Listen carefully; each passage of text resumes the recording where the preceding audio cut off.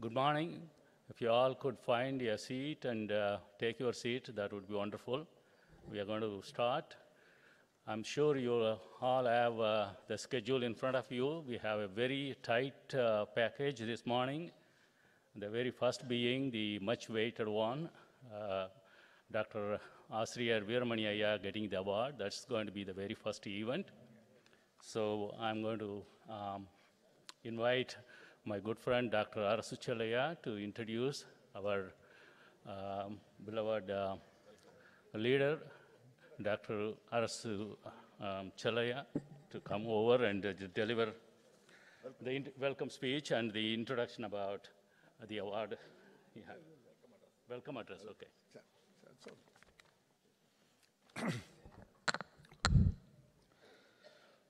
Good morning. That's really an energetic response. Very good. Kaalai vanakkam. I extend a warm and hearty welcome to all of you for today's events. And I'm sure all of you will agree that yesterday we had a wonderful programs, isn't it? And yes, excellent speeches, panel discussions, wonderful entertainment, food, and also excellent books to read, souvenirs.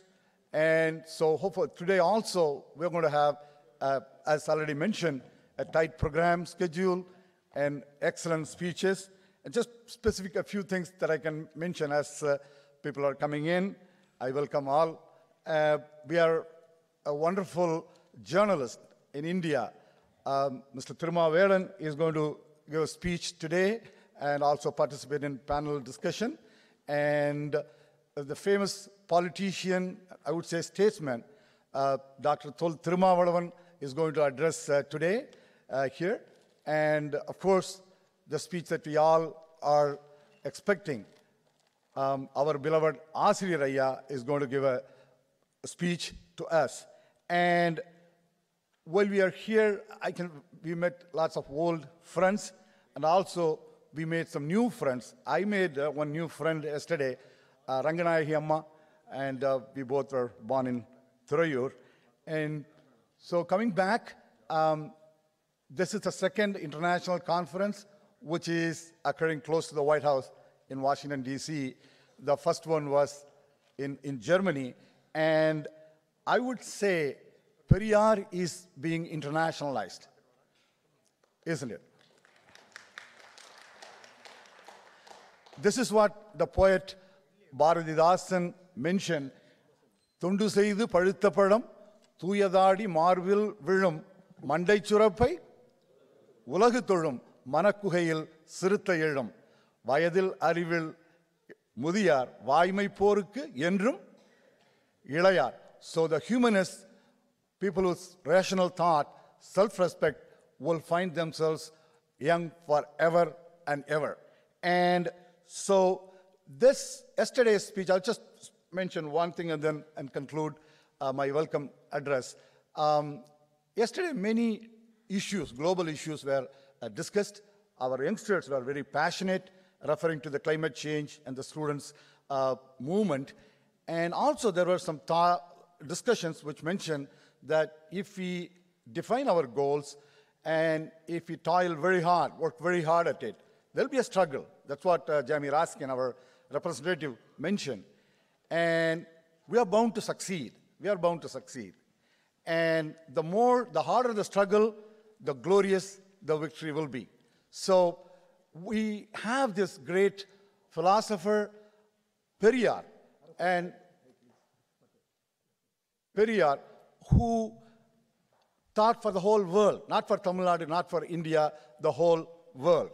And after him, as president of Dravida Kazhagam, Maniyammayar was a president, and then Thandai Periyar, after such a glorious and great leader passing away, who is to take the movement forward? Because great movements, including Buddhism, faltered. And Periyar himself identified a phenomenal leader for us, and our leader Veeramani is leading since Periyar's passing away. into many struggles. Yesterday it was mentioned, Mandal Commission, social justice, women equality, in so many aspects. And so under his leadership, we can definitely move forward. The struggle is not just Tamil Nadu or India, it is global, and we can definitely do it. And just to conclude, if rationalists, humanists, and people with self-respect cannot accomplish these things and solve these problems, who else will? As President Barack Obama said, yes, we can. If we cannot, who else can?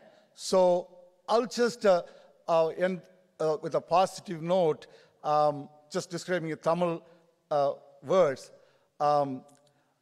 வேறு யாராலும் முடியாதது நம்மால் முடியும். நம்மால் முடியாதது வேறு யாராலும் முடியாது. ஏனென்றால் நாம் மனிதநேயர்கள், பகுத்தறிவாதிகள், சுயமரியாதைக்காரர்கள். Yes, we can. அந்த நம்பிக்கையோடு I again welcome all of you for the second day. Enjoy the day. Please give a round, strong applause to all the speakers. Encourage them. Let this be a very good meeting day. Thank you.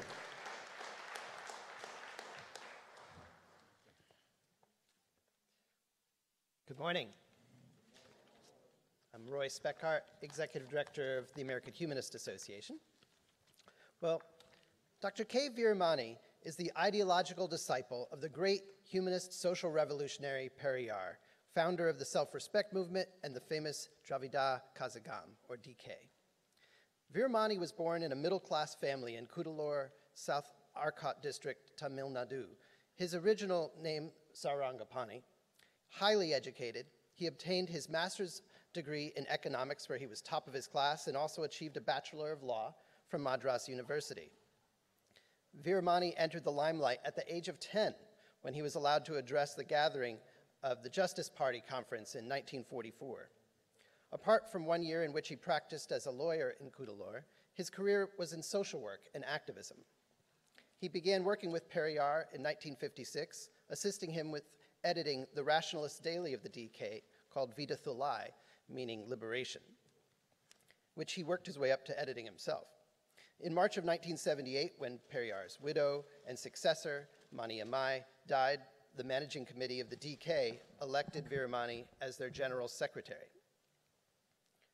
For the last 40 years, Veeramani ran the DK social movement, playing an important role in fashioning the principles of social justice and harmony. And the DK fought for property rights for women, encouraged self-respect marriages, which replaces arranged marriages with love marriages unconstrained by caste. It sought adoption of two-language formula in the state, fought superstition, and heralded rationalism. Today, the DK continues to challenge the rise of governmental reliance on religion, defying governmental ministers' trust in astrology and public participation in temple functions, thereby truly championing the separation of church and state. Not just promoting humanism's rationalism, Veeramani also promotes humanism's call for compassion and egalitarianism. He championed the causes of infant and child care, free medical clinics for the poor, education for girls, village development, called Periyar, P-U-R-A, providing urban amenities for rural areas. Additionally, he's among the first in India to open a college exclusively for women. Veeramani is an accomplished Tamil scholar and also chancellor of the Periyar Mani Amai University. Veeramani continues to be active in social campaigns in support of socially discriminated people and promoting democratic activism. He also participates in running multiple educational institutions for socially underprivileged communities. Not afraid to extend himself for others, he was incarcerated more than 40 times for his activities.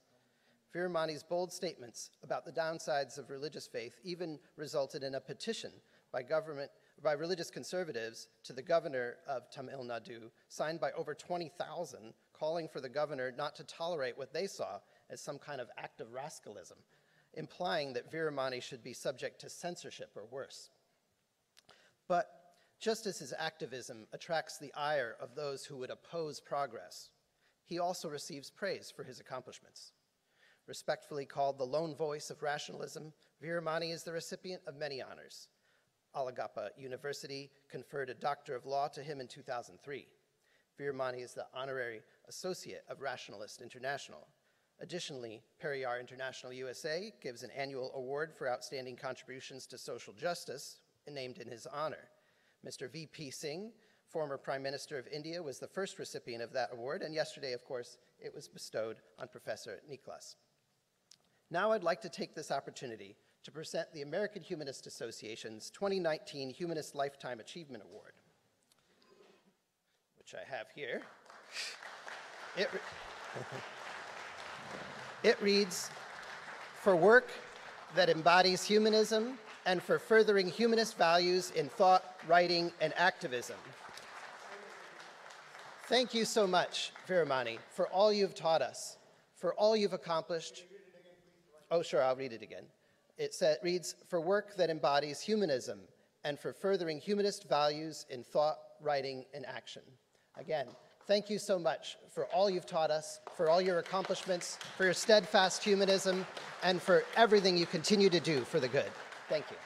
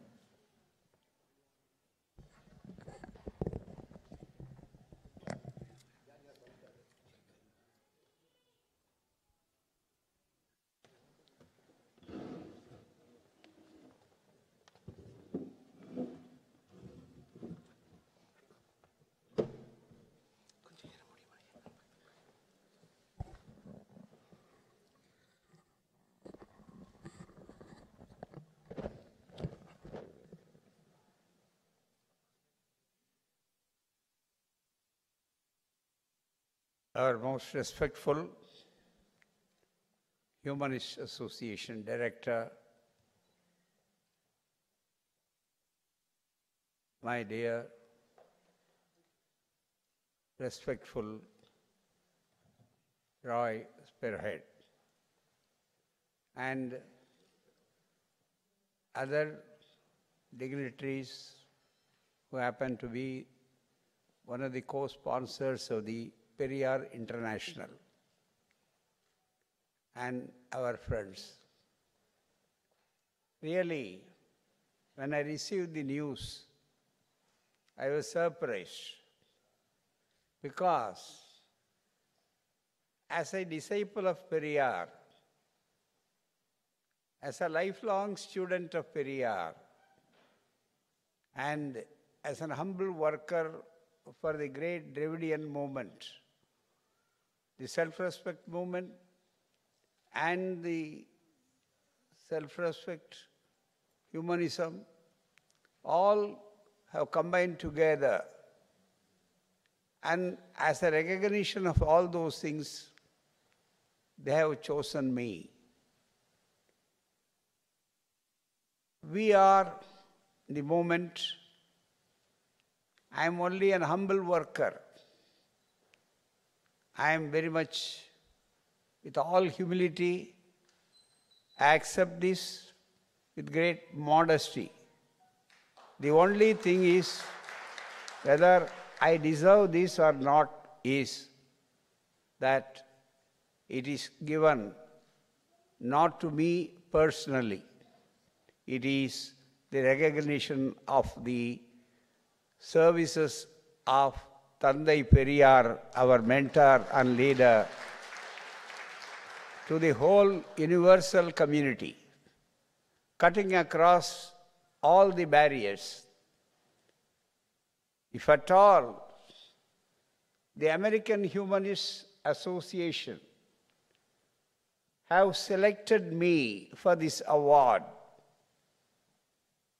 once again I reiterate that not for my services, but as a student of Periyar, as an worker of Periyar, and for the dedication of this movement, they have chosen me because Periyar is not available now. Only his disciple is available. So, sir, I, with bow down my head, I acknowledge this. Normally, we always receive brickbats, not bouquets. This is the first time internationally that we are able to see that Periyar is being recognized for his whole world. And I am very happy through this. You have globalized Periyar, for which we are striving very hard. That is why I accept this with all modesty and humble. And we have no words to thank you. You are our co-fighter. You are our colleague to see a better world of humanism. We are very happy about that. The Periyar International and the American Humanist Association have joined together for this conference. This will be a great turning point in the history of humanism and self-respect. So, on that thing, let me conclude by saying, if you have said, I have done something for this humanity, for this cause of humanism, it is not because of me only. When there is a success, there is no I, only we. That is most important. And that I dedicate this to my mentor, Tandai Periyar, this award. But for him, I would have been nowhere because I am sitting on the shoulders of great Periyar. That is why I have been seen everywhere. Another thing is, if at all I deserve this one, it was due to my life partner, Mrs. Mohana. And I thank her. Because of her, I am what I am today. Our family is a self-respect family, and she takes care of me as well as takes care of the movement by allowing me entirely to do the service for this movement. Hence, I request her to come to the dais. She always shuns public gaze. I know that. Let her come here. Next to that, if at all this honor must be shared, because those who care and share are our party, our movement's colleagues. I request our Vice President of the Dravida Kazhagam, Kavanyar Kali Pongundran, to come to the dais.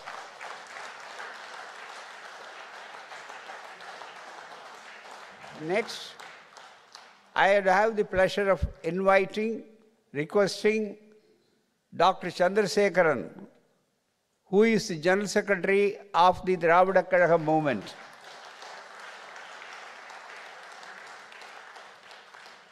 And also the treasurer of our movement, Mr. Kumaresan.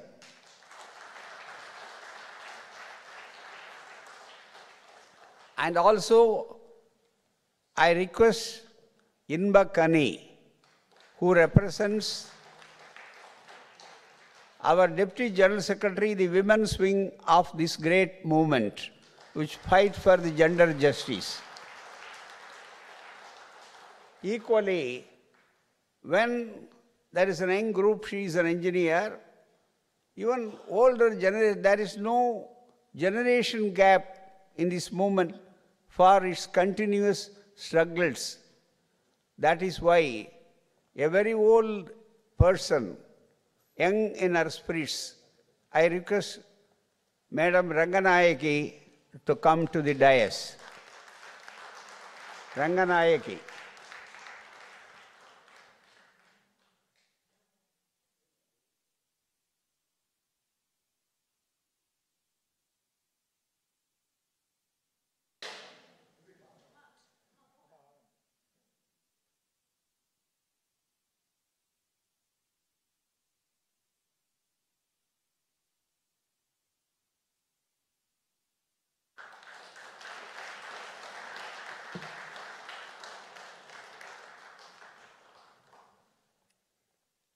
Now, I'll be failing in my duty of recognition and paying my tributes and also deep debt of gratitude is Dr. Soma Ilangovan, my brother,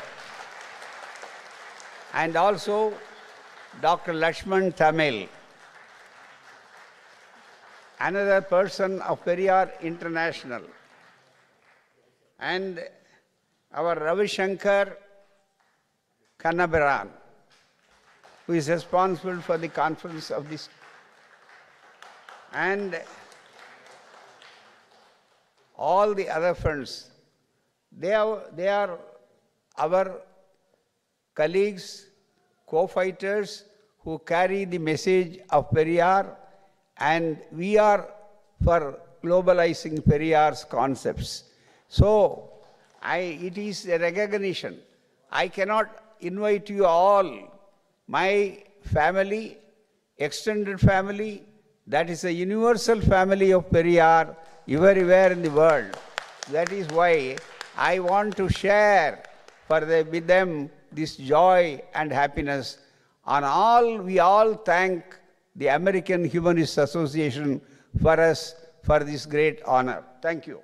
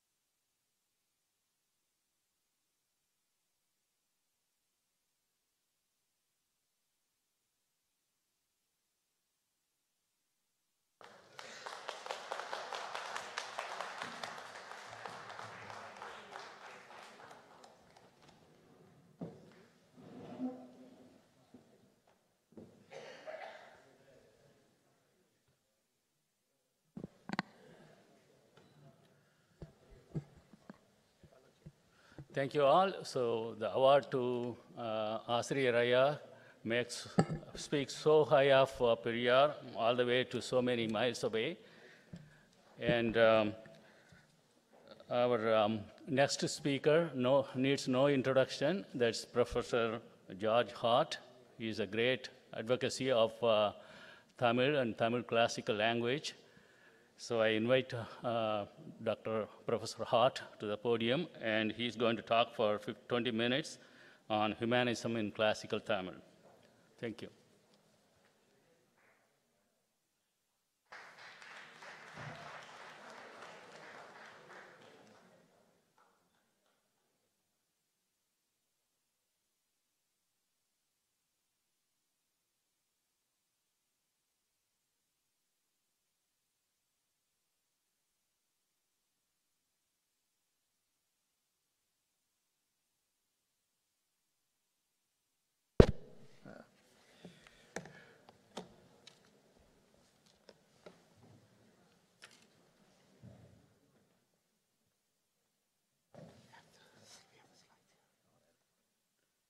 Oh, can you see it? Projecting the slide. Oh, okay, so I don't need this one, maybe. Hopefully, if it's not a Mac, so it's not going to come as well, but that's okay. I have to read this. You can use okay, right and left. Okay, got it. Yeah. Vanakkam. Before I talk about Old Tamil literature, I just wanted to say one thing, because I keep hearing things that I think somebody needs to say something about a very important issue. If I were to talk to everyone in this room, I wouldn't find many things every single person would agree on.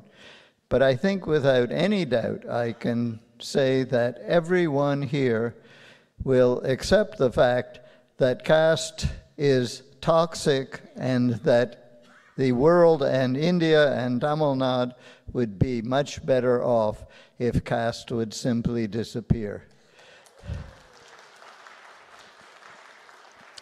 The problem is that everyone it's very common for everyone to think caste simply was imposed by the Sans or Indo-Aryan speaking people from the north and by the Brahminical system. And actually, I think it's important to realize that caste, that's one element in caste, but caste is a much, much more complex phenomenon than most of us realize. It's not simply Manu who wrote a bunch of laws and everybody decided to start having castes. That doesn't make any kind of logical sense. Rather, I think caste, that is jati, kudi, is something which is very ancient and which came to be a feature of Indian villages. It kept the social system extremely stable and unchanging. It probably in many ways did not change for at least 2,000 and perhaps 3,000 years in many respects. So I think it's important to understand that when we talk about caste, it's not like racism in the West, which racism is simply binary. You have one kind of people and another kind of people, and those two groups have had a history of conflict and of one group exploiting the other. Caste is thousands of groups, and each one is in many ways independent. There's a story in the West about the Gordian knot. Let's see if this works.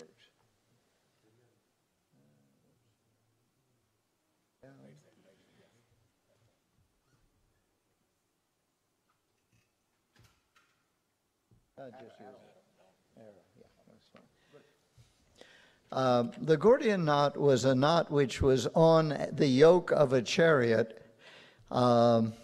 someplace in Asia Minor, and no one could untie it, and it became legendary. No one could untie it.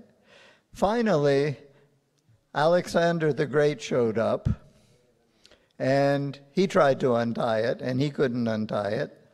And so he took out his sword, and he simply cut it, and it fell away.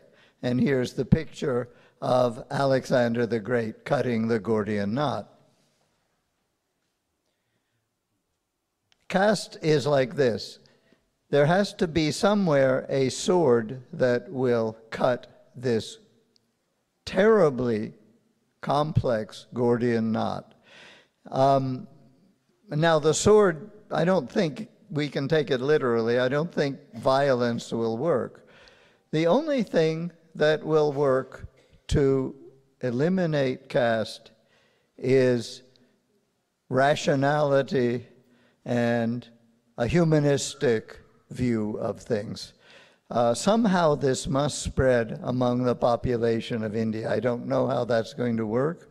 It may be many generations, but someday that will happen, and this horrible institution, which is so ancient and causes so much loss, will disappear.